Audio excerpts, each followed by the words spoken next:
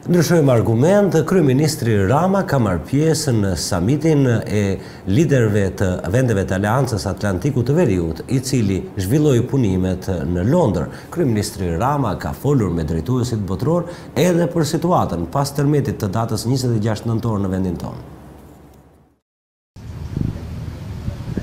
Pas samitit të Natos që u mbajt në Londër me pjesëmarrjen e liderëve botëror, kryeministri Edi Rama ka folur për mediat lidhur me ato çfarë u diskutua në samit.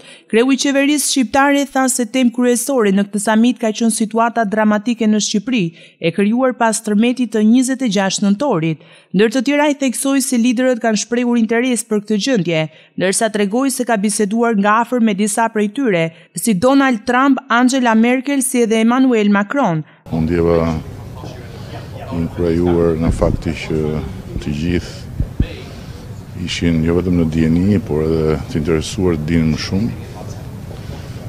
Dhe faktikisht kemi diskutuar me partnerët evropian, unë bërë bisedë gjatë me presidentin e Francës, me kancelaren, me kryeministrin e Hollandës, dhe me një sër liderësh tjerë. Kryeministri i Danimarkës ka qenë jashtëzakonisht e përfshirë dhe interesuar në diskutim kryeministri Conte, e po kështu edhe kryeministri i Kanadas. Me presidentin Trump kemi folur, me presidentin Erdogan kemi folur. Rama tha se është diskutuar edhe mbi ecurinë e integrimit dhe vendit në Bashkimin Evropian, si mund të shkojë procesi mbi dokumentin e paraqitur nga Franca.